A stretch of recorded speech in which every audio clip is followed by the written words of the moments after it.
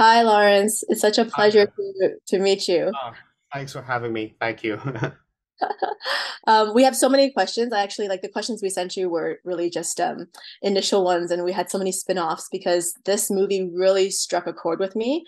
I was best friends with my grandmother, and in her later years, she had to go to a nursing home here in Canada. And currently, I have an aunt who's in a nursing home in Hong Kong, and her husband has just passed away, so it's only her left. So when I watched it, the screener, it just felt like it just hit me in the heart. So thank you so much for creating this film. Well, First of all, so let's warm up a little bit about the movie. We know that you studied in Vancouver. So we have a very close Canadian tie, and we wanted to know you brought it to the Vancouver International Film Festival last month. How did it feel to be back in Vancouver, showing such a powerful film? it's very special for me actually. I remember when I get the phone call from the film company, and then the staff told me I got selected in the Vancouver Film Festival. Mhm. At first, I was so calm actually. Then I went to take a shower and stuff, and then I actually start crying a little bit. Yeah, Aw. it's it's funny. It's very funny because the venue of the festival is actually where I graduate, like literally, like not just the city, but the exact location, the venue. So I remember like there's still a lot of friends there. I remember I invited my homestay family to came and support my film, to watch my film, and I remember back in the days when I was still a film student, and I was struggling and whatever. Yeah, and then I had my, like, like those student projects, or some like homework, or like final year project. I always showed it to them, like all my friends in Vancouver, and they always supported and gave me so much love. So it's very special to me to bring my own film and back, and I have like high school education and film school education. I spent 5 years in Vancouver actually, and yeah, it's very special for me, and it's like uh it's something that I would never forget actually. Wow, well, that's very, very special. And we can explore that story even further after this interview. But congratulations. That feeling must be incredible. Vancouver is such a great hub for creativity. There's a few arts organizations that have started, since you graduated there, not just in film, but in other arts. And Yeah, I went yeah, there to visit and it's so meaningful. So maybe we can talk about that some more for some collaborations later. Um, sure. so tell us more about like the script. So you wrote in broad daylight 5 years ago, right? How was that journey in those 5 years? And were there any major changes made to the screenplay during, the phase of writing in the 5 years? Like people always ask me, like, what is the reason behind, like, why do I need five, or why do I spend 5 years to write a script? To be honest, the main reason is actually no one's gonna invest in the film. I always said, like, I wish it only took me like 5 months and I can start shooting my film, but the truth is no, like it's so hard to get it financed, and it's not like the film company like reject me right away, but to be honest, they actually like the script, but it's so tough for them. I think there are so many like commercial or business reasons behind for them, and I had I think it's all like, yeah, five film companies I asked it for, and my producer Derek E supported me a lot, like since day one, like 5 years ago. So he he he introduced me to a lot of film companies actually, but Mhm. and yeah, it took 5 years, and people actually ask me to, is it, do I think, is it too late to present my film in 2023? And I do not think so. I think it's actually the right timing for me to present the film. um like somehow, like there are some scenes we didn't actually change the lines or the setup or the plot at all. Mhm. But if I shot it 5 years ago, um, it's gonna be different. Uh, my mindset is gonna be different. Even the actors and the whole world is actually different. Like after all these 5 years, we went through. a lot of things, and now we are living in such a wide world, like all the maths like we went through. I think we got a lot of feelings in it, so we put it in it too. So it's not just about the script, but also the the mindset. I think, yeah, we as a creator, like a filmmaker or the actors, we have been changed. Yeah. Yeah, I think so too. When I was watching it, I felt that what great timing. Like the fact that you had written it 5 years ago, but rewind 5 years ago, 2023 minus five is 2018. Everyone's mindset, the samtai, is completely Yeah. different.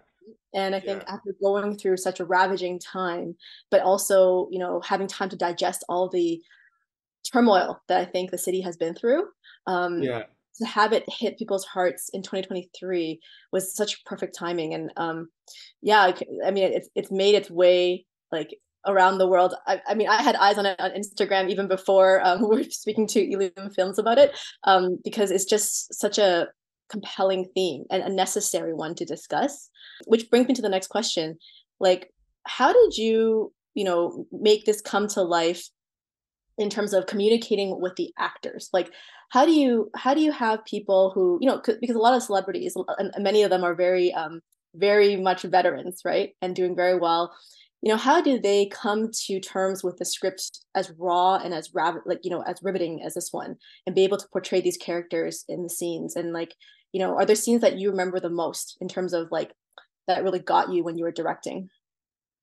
uh I think at first, I think all the actors, including the extras, or yeah, all the actors are very professional, and we did a lot in the preparations. We talk a lot. We discuss a lot. We had some like very great discussions, and we try to portray the story in a way that we're not gonna ride on anyone. Like, because it's based on true events, and the actual people are actually suffering. So like, how can we have a metaphor, like we don't want to put these sufferings to a museum to present to, like, you know what I mean, like we don't want to do that. But instead of that, but we try uh, to understand more the feelings behind all these events. We're not trying to rebuild or recap the truth behind it, or not like that kind of movie, but it's more about feelings. It's more about the emotions behind all the things.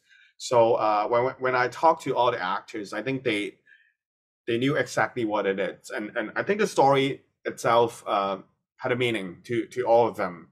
They were like extremely focused and concentrate during the set. So I don't have to be like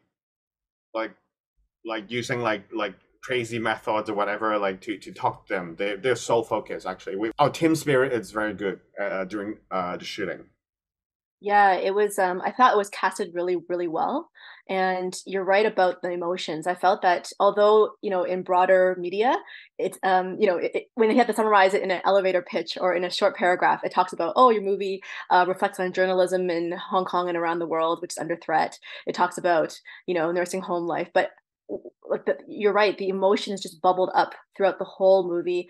And every single layer was nuanced, right? So you covered aspects of not only the actual residential home itself, but you actually covered the relationship between families, right?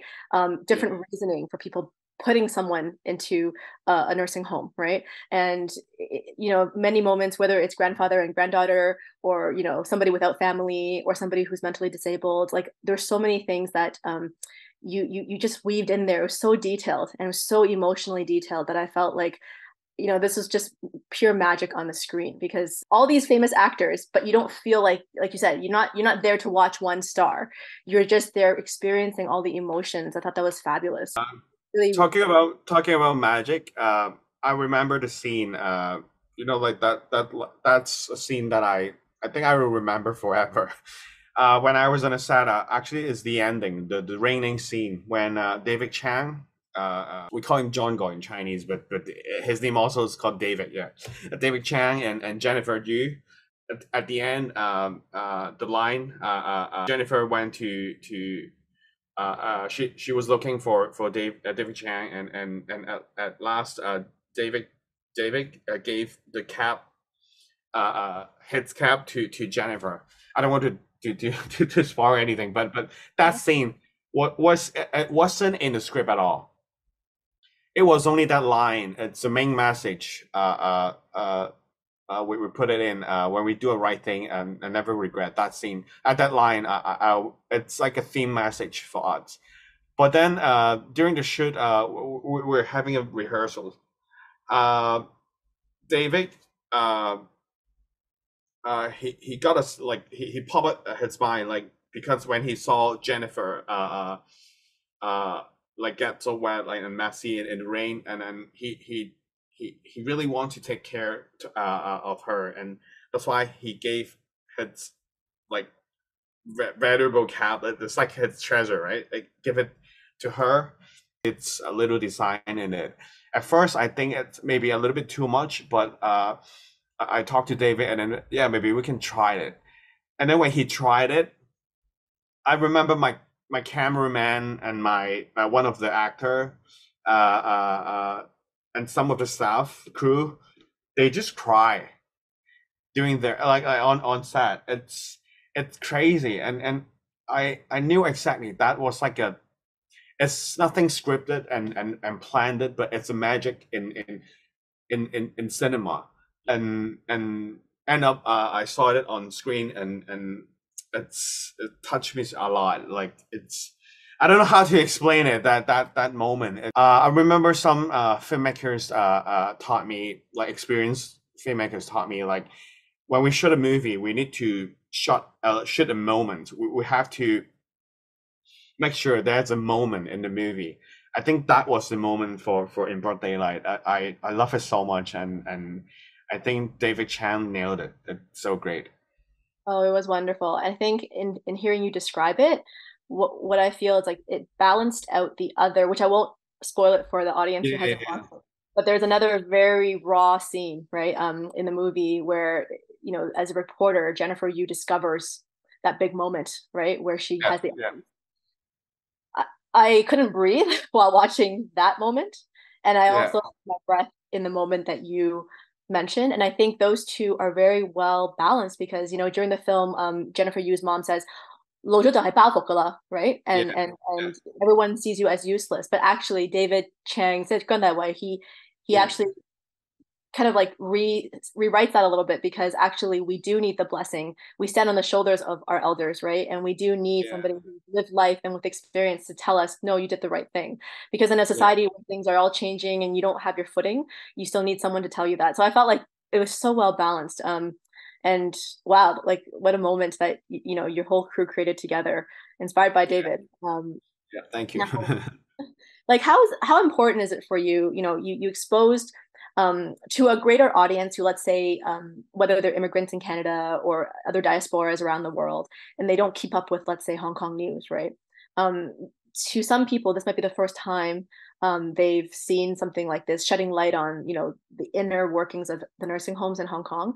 Mind you, funny enough, right now there's another drama being broadcasted in Hong Kong, and the part about the nursing home also just popped Oh up. yeah, yeah, yeah. I heard about. I didn't watch it, but I heard about it. It's well timed, actually, for us Canadian Yeah, audience. Well timed. yeah, yeah. How important is it for you as a director, as a creator? How important is it for you to create, culturally relevant and socially impactful stories? I know in one of your interviews you mentioned that's not the ultimate goal, but I feel like you just gave it a big punch. Like you did it, right? So how important is it to you? I think I still believe the power of cinema or films. Uh, in my childhood, or like when I was growing up, I watched a lot of films, and I learned a lot of things in movies, and I got educated a lot in movies. There were like so many movie lines or dialogues or like my life models.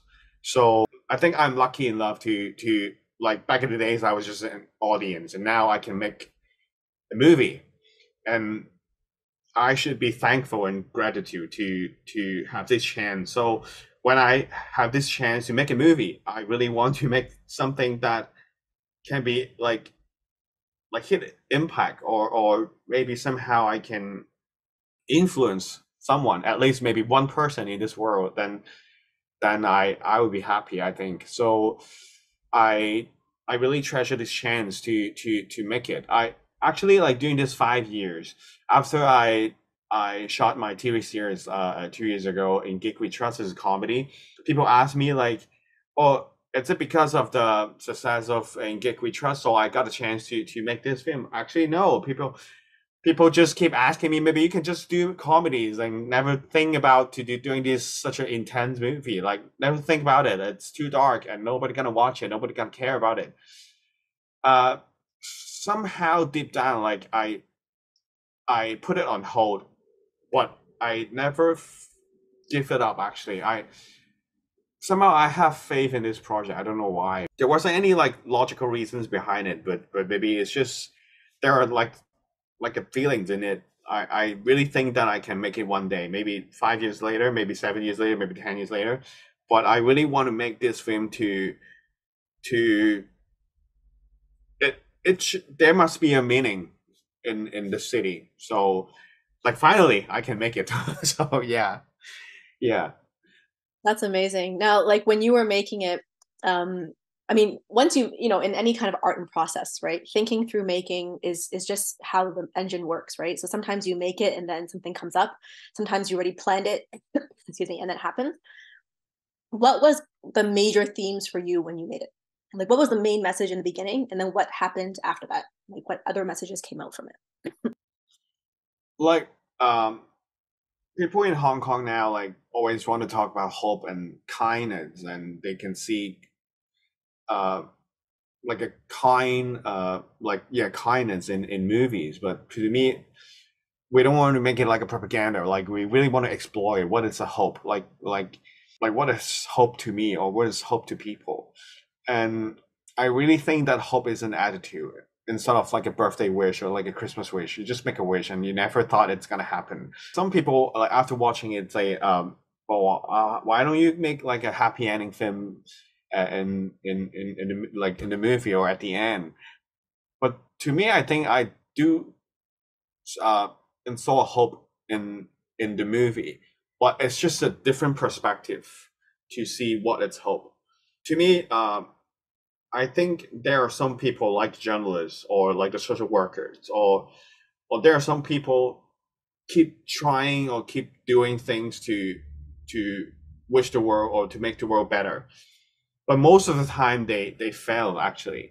They can't see the changes. And to me I think that those people are the hope actually. Like even though they can't see the bright future, but they keep doing it. They keep moving forward. They keep pressing on. I think this attitude is the hope we need, or the city need for. I don't know. Yeah, there's just something I really want to say about it in the movie. Instead of I just make a like a false hope, like a happy ending in the movie world, and people watch it, people feel happy for like 1 or 2 days, and then they forget everything. Yeah, I really don't want to make this kind of film. Maybe Yeah, one day, maybe next time, but not this one. that's so great. I mean, it's so nice to hear it from you that the deepest message that you set out to create was hope. um when you first on the surface level, it's easy to pinpoint like, oh yeah, you're standing up for journalism, standing up for maybe some nursing, some like there's many different characters in the film that have struggle, right? It's not just the Jennifer Yu's character, it's everybody. In fact, even the um even the nursing home residents, right, talking about death, those who, the whole thing. But I think what you created does have that, like, very substantial feeling of hope inside it, and that's just truly wonderful. Now, your movie touches on themes that, like, it talks about hope, but also it talks about seeking justice inside, right? Like, Yep. and you've toured this movie extensively in the past, few months in different cities, like, and you've met different audiences. How do you think these universal themes resonate with audiences of various cultural backgrounds, especially today, right now? Like, since this thing has launched recently, there's been war, there's been, a lot of like innocent lives lost in other places. There's been a lot of immigration to Canada, right, from Hong Kong. Like, there's so much going on. How do you think like your work in terms of like how helping people see that seeking justice and giving people hope is important. How does it resonate with the world today and other audiences that you've met? I think seeking justice is like it's a global theme. Like everyone has their own problem in their own city or their own culture. I went to New York, I went to Chicago, I went to Vancouver, I went to Tokyo, I went to Malaysia. They it's a very Hong Kong local story, but somehow we actually all connected. They understand the the the message behind it, and even though there are language barrier, but they can still understand it. They have their own problems in the city, and uh, especially in I think North America, they like you guys actually like going through a lot too. How can I say like even though like it's not just about justice. I think the journalists like over the world they are facing the sort of the same challenge. At first, 5 years ago, I was thinking it's only like the newspaper were fading. Nobody gonna watch newspaper anymore, and everything switched to the digital journalism. And now even digital journalism it start collapsing. People are start questioning about the value of truth, the value of the truth. Do people care about truth anymore? Are there any values in seeking the truth? I think that is the more important questions, and people are less patient than before, and we only want to see or watch any like gimmicky stuff or crazy headings, juicy stuff. But people are starting to forget about the true value about seeking for the truth. So I think that's the main question or the message through all of this film festival journey. And I went to a lot of countries and cities, and they can all relate to their own culture actually. Yeah. Yeah, for sure. Come to Toronto. We'd love Yeah, I to. wish to. I think it's so powerful what you created. In fact, because it wasn't, I would say it's very authentic, and I think the idea of seeking truth, and as as an audience member, you can see the as an audience member and an editor, I can see that you have an optimism in your work, even though you expose something that's quite dark. But I don't feel like the film went all the way to just be a dark, subject matter. There's been plenty of films lately where it's just, let's say a murder case and it's done, right? It's Yeah, yeah, something, yeah. right? Or there's entertainment, right? It's made into a comedy. But what you've created here is just such a factually true, based on true facts, but yet emotionally nuanced, culturally relevant piece. When I say culturally, not just to Hong Kong, but to like globally. Growing, Global. how do you Thank you. care for somebody who's needing depending on you? How do you deal with a housing crisis, right? That's not a topic only for Hong Kong anymore. That's like everywhere, Yeah. right? You've hit like every single point, and to me, I get shivers. I got shivers when I watched it because it reminded me of the power of Parasite, the Oh, Korean okay. film from a couple of years Yeah. ago. So And I wouldn't be powerful. surprised if this film got nominated for an Oscar for best foreign film, because I feel like it was so well done. The use of even the titling, right, and the tastefulness of what you did there with broad daylight, and then the way you use light to portray, like, whether it's there was like damp scenes, dry scenes, but you use the light and dark to really like artistically bring out the idea of truth and hope, and I was so touched by it. So, Thank you. let me ask you, do you have any hopes of like bringing this to that international stage in terms of awards? Like, do you think that, have people been talking to you already about getting recognized at that level? Uh, I think my main goal is to reach more people, like to different cultures in different cities, and I actually didn't think any like I have no idea. So, but I think it's good enough for me to travel to a lot of cities and went to a lot of film festivals and talk to those filmmakers, and especially when I can went back to Vancouver. It's as I say, it's very special for me. So I didn't think of any awards. To me, it's I've been the Hong Kong Film Awards creative committee for like a couple of years, and I mean I'm happy for this role, but to be part of it because my producer Derek E, he's the chairman of Hong Kong Film Awards, but I know the rules and I know all that these kind of it's.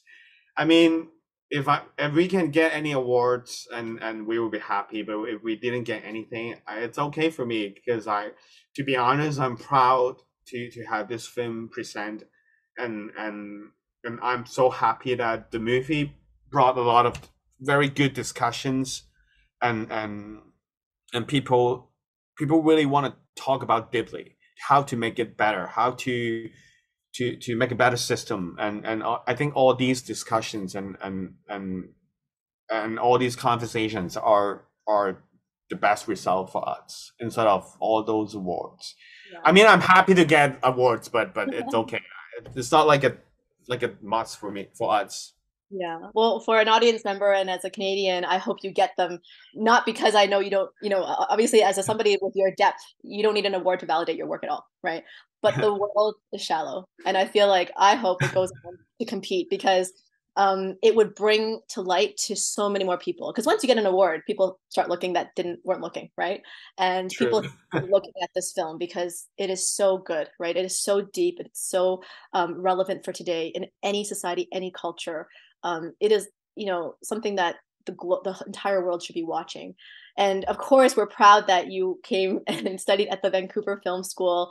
My family was from Hong Kong, and I was born here. But it's nice to see those connections. So my last question would be, I noticed Jennifer Yu in the story referenced that, oh God, I found when they asked her where she came from. Yeah. So being in Vancouver and then also growing up in Hong Kong, did Vancouver give you anything in terms of just like being, culturally Canadian or just in the context that influences your style and influences your storytelling at all? Like, is there anything that you have to share to our audiences before we wrap up? I think when I was in a film school, I think over 50% of the students are from over the world, like international students, and like some of them are best friends. I knew it there. I knew it in the film school. I met them in the film school, and we joke about movies. We talk about movies. We joke about movies, and those days are very like good times for me. And it's not just about movies, but we can. It's like a culture jam. Like we all jam it together, and I can because back in the days I was just in Hong Kong, but in Vancouver, it's the first time I can see the world. Mm. I can see different people from different culture. It's a culture shock to me, and I learn a lot there. And compared to Hong Kong, I think how can I say? I think Canadians care about humanity more. You know what I mean? Like in Hong Kong, sometimes like people are too smart sometimes in a bad way. I mean, like they only care about money and stuff, and it's too cold sometimes. I remember when I was childhood, I had that feeling, and then I went to Vancouver. I studied. People were so nice to me and friendly, especially my homestay family and the friends I met there. They the only thing I remember is support and love, and it it it molded me, it shaped me this way, I think. And then after I went back to Hong Kong, I carry all those core values or how do I see I think I got a different perspective to see the world, but not just like the perspective I had before in Hong Kong. I think it's too narrow. So yeah, I learned a lot in Vancouver. I think it's just the support and love. To me, it's I remember a lot. Yeah. Yeah. Well, that spirit you can feel in your film. You can feel a little bit of that like positive, like that love and the idea of like community. I can't pinpoint what it is, but I think it might be the approach to storytelling, the way the story was unfolded, and all the nuances. It felt very palpable for Canadians. Like it felt like I think a lot of Chinese Canadians will receive your film very, very well because they get it to the very deepest of the core. Not only because they still have family in Hong Kong and there are issues, obviously, right? But these issues are here as well. And we all very much care deeply about it, right? And all the galas here for nursing homes, always receive, very good support. And no, but it's so great to hear that, Vancouver shaped you and gave you a different, perspective of Yeah. the world. Yeah. To round Let out. me phrase it in that way. I remember when I was in Vancouver, people never ask only for like when I do something, I think I should ask like what is the meaning behind it instead of what is the result behind it. That's what I learned in Vancouver. In all those meanings, sometimes we won't get a good result. Maybe we get nothing, but if it's in a good meaning, it's meaningful things or anything it's good for the world. Maybe then we should do it. Something like that. You know what I mean? Like that's very Canadian. Very Canadian, but it's also very creative industry, right? It's the process. Yeah, The process, yeah, you yeah. trust in the process counts. 個過程係最好重要嘅, right? It's not Yes, just yeah. about like the results. So and how you do it, how you approach it. So anyway, we're out of time now, but thank you so much, Lawrence, for speaking with us Thank today. you. Thank you. I hope you come to Toronto for a stop. I'm sure I Patricia wish. and the Loom Films team would love to have you, and we would love to host you and just share your work with so many more people here, because it is truly such an incredibly touching film and so well done artistically. Thank you. Everything down to the poster, everything down to even the 机台, is so Yeah. well done. So congratulations to you and to the team and to Derek and all the actors and the crew. Yeah, and thank you for your time today. It's so precious. Yeah. Thanks for having me. Thank you. I hope the film just tears around the world and shows people a bit of that hope. Hope. Thank you. Thank you. Okay. Thank you. Thank you so much. Thank you. Bye bye. Okay, bye.